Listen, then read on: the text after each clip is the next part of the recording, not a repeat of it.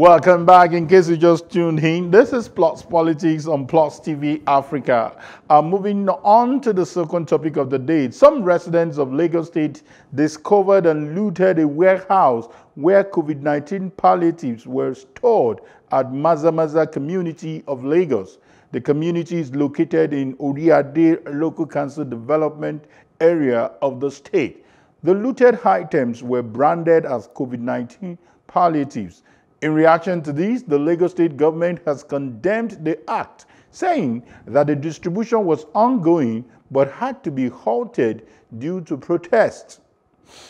And yet, another warehouse containing food items branded as COVID-19 palliatives was also discovered, but this time in Osun State. Is there something going on that the citizens don't know? Joining me to discuss this is Busayo Morakio, a community engagement manager. Follow the Money, that's the name of the group. And good evening, Busayo. Good evening. Thanks for having me once again. And we still have Nelson Ekujumi with us online. Okay, let me start with Busayo, since we've heard a bit of Mr. Nelson's voice. What's your immediate reaction to what happened vis-a-vis the response to Lagos State government? Let's start with Lagos first. We saw the footages around the COVID-19 palliative being looted. The word is looted actually because so fundamentally, let's start. We do not support looting in any way. We do not support arson in any way, and we do not support hoodlums taking over the streets in any way. Right, but sincerely, one cannot just run away from that feeling that the failures of government is evident again, and it's so real, because when you look at what happened during the about almost 5 to 6 months lockdown, across the country at various stages, and the want people had for these so-called palliatives or relief items, and it didn't come because we monitored the process of distribution around some locations in the country, and we're kind of disappointed. Now, we didn't know that there was this kind of stash, waiting in a warehouse somewhere, God knows where, in Lagos. And we can see the same thing in Cross River State. We can see the same thing in Kwara State. Now, how do the government want citizens to trust them when palliatives that are supposed to be for the people, are just left in warehouses? Now, fundamentally, this is disappointing. This shows that governance has not done, or people in government has not done enough, to show that we have some similitude of governance. Busayo, I think your opening remark is clear enough. It's a conversation, so I want to make it short, so that we can have another person joining us in the conversation. Mr. Nelson, what's your reaction to what you saw when it happened? Now it's moving into different states. Yes, thank you. My reaction to the footages that I saw was one of shock and disbelief. And I was like, was this palliatives meant for the Amuward of local government, or from where? But when the statement came from the state government that these were palliatives meant to be distributed, but that they were warehoused there, I must confess, as a civil society person, that just last week, Thursday or Friday, today is another Friday, Thursday or Friday, as civil society groups, we were invited to Alausa, and civil society organizations, variously, women groups, physically challenged groups, and a lot of stakeholders were invited to Adeyemi Bero Center in Alausa. And these palliatives were distributed to each group that was, on a register. So for me, I think this act of criminality is condemnable, because a lot of times we condemn people in government. Meanwhile, I tell ourselves that when we do this, it is important for us to look in the mirror, because you recognize that even as we speak, civil servants from level 12 and below have not yet resumed duty in Lagos State. Those who have on duty are persons of level 14 and above. Because I'm saying this with all authority, with all certainty, because I've had reasons to interact with the state government in the last 1 month. And when you get to the offices, they will tell you you cannot go up to the commissioner's office or to a director's office, that drop it at the reception, that somebody will come and take it there. That tells you clearly that the government is still trying as much as possible to comply with the COVID-19 protocol. Okay. So Nelson, seeing these footages, I think it tells you a lot about our people. Nelson, that, look, while we condemn before I go back to Busayo, let me quickly stay with you. I quickly like to get your thoughts. My worry is, I think three of us agree that the action was condemnable. But I'm looking at the mass of people going for Indomie, going for stuff like this. Does it also give us a bigger picture of the level of poverty, the level of deprivation we have in the land? No, I think I agree. I agree that there's hunger in the land, but we must also not forget that our people are greedy. I recollect that in the heat of the COVID-19 pandemic, in Apapa Igomu local governments, people will come when the local government, was distributing palliatives.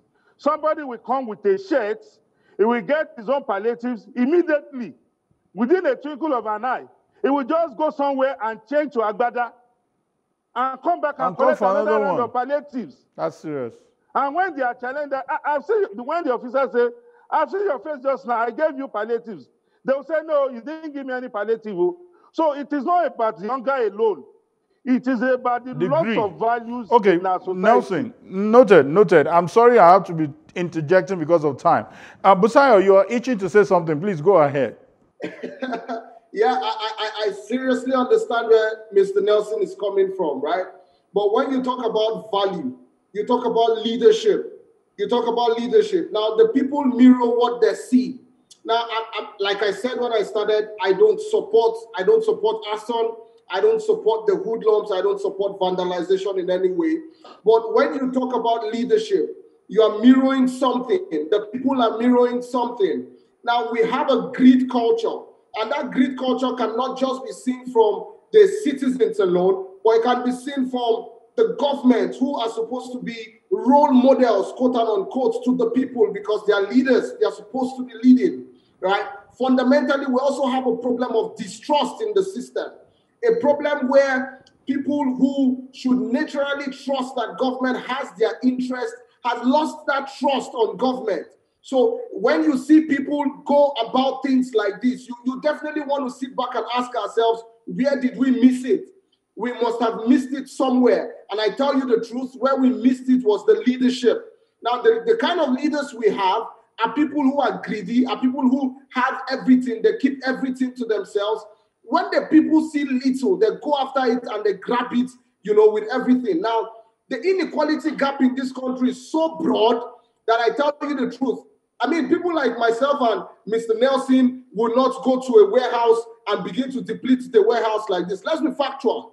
But when you go to the streets, when you go to the villages and see how people are marginalized, and these people see an opportunity for them to grab, and you expect them not to grab, then I think we're not telling ourselves the truth.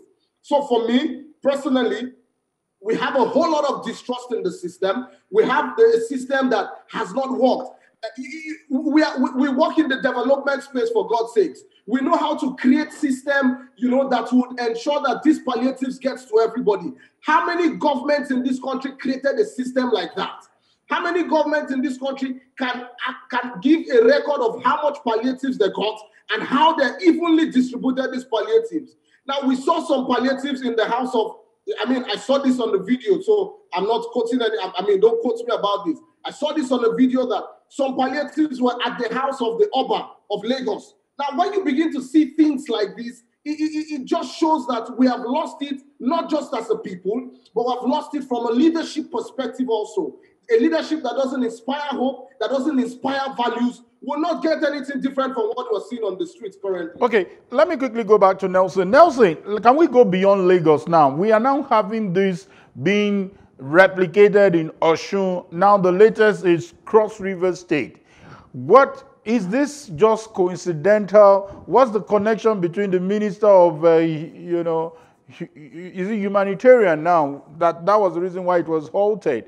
But I think that issue should have been more transparent so that we are not shocked, like many of us saw the story the first time we saw it. Nelson.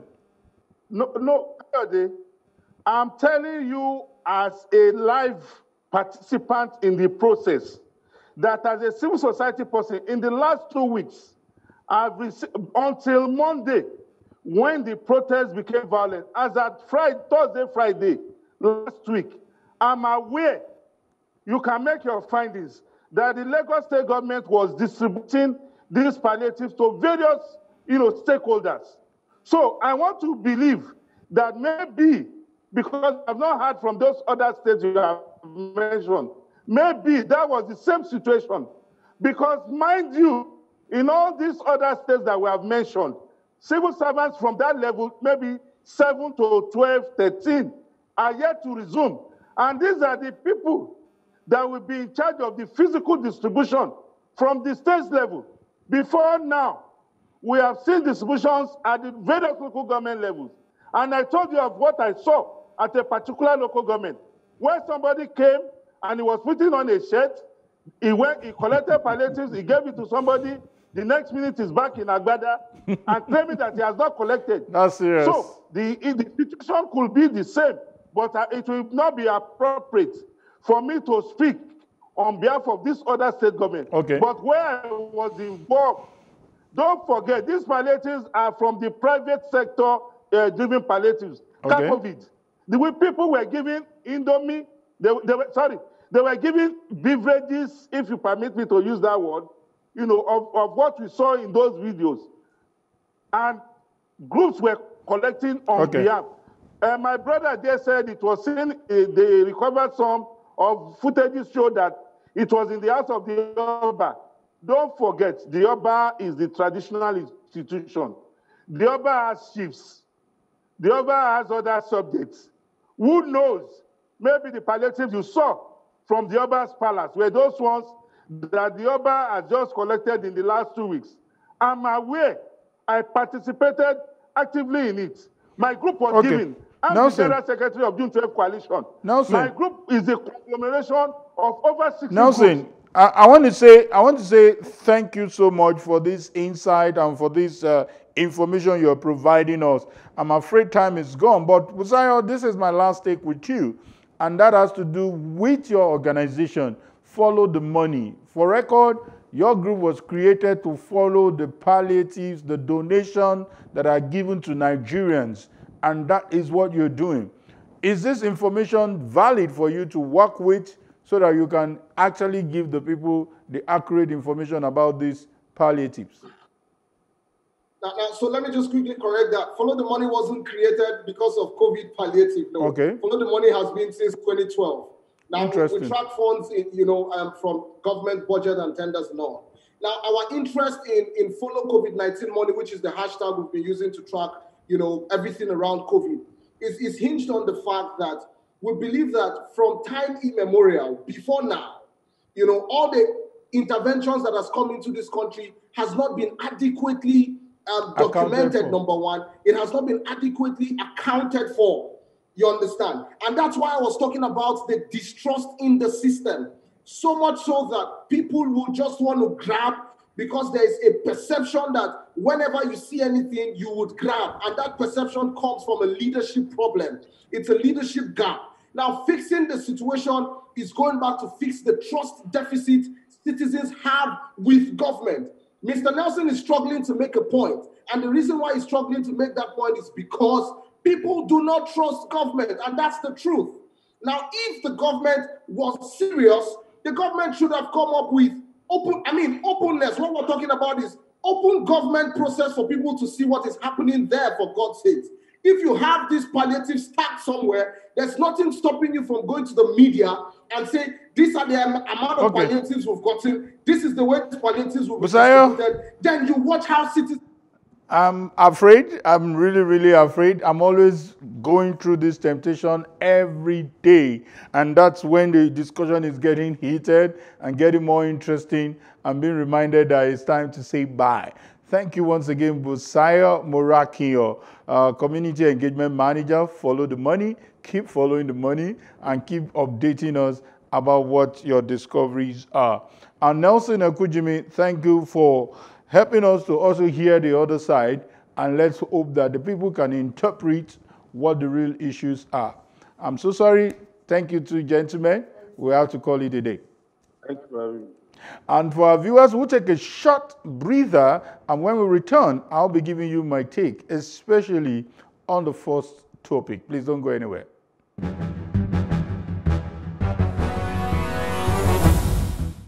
Here is my take. Why condemnation has continued to greet President Muhammadu Buhari's broadcast, describing it as lacking sympathy and empathy. His insistence that even international community should do their fact-checking before jumping into conclusion is a cause for concern.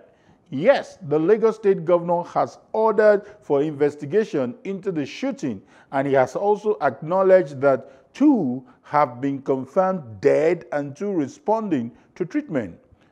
What that suggests is that there was shooting at the protesters.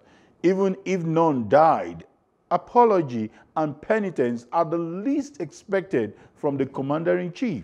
While tension has doused and should further douse, justice must not be allowed to be raped.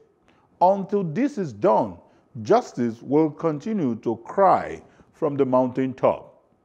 And this is how far we can go on today's edition of Plus Politics. Plus Politics returns on Monday with another fresh edition.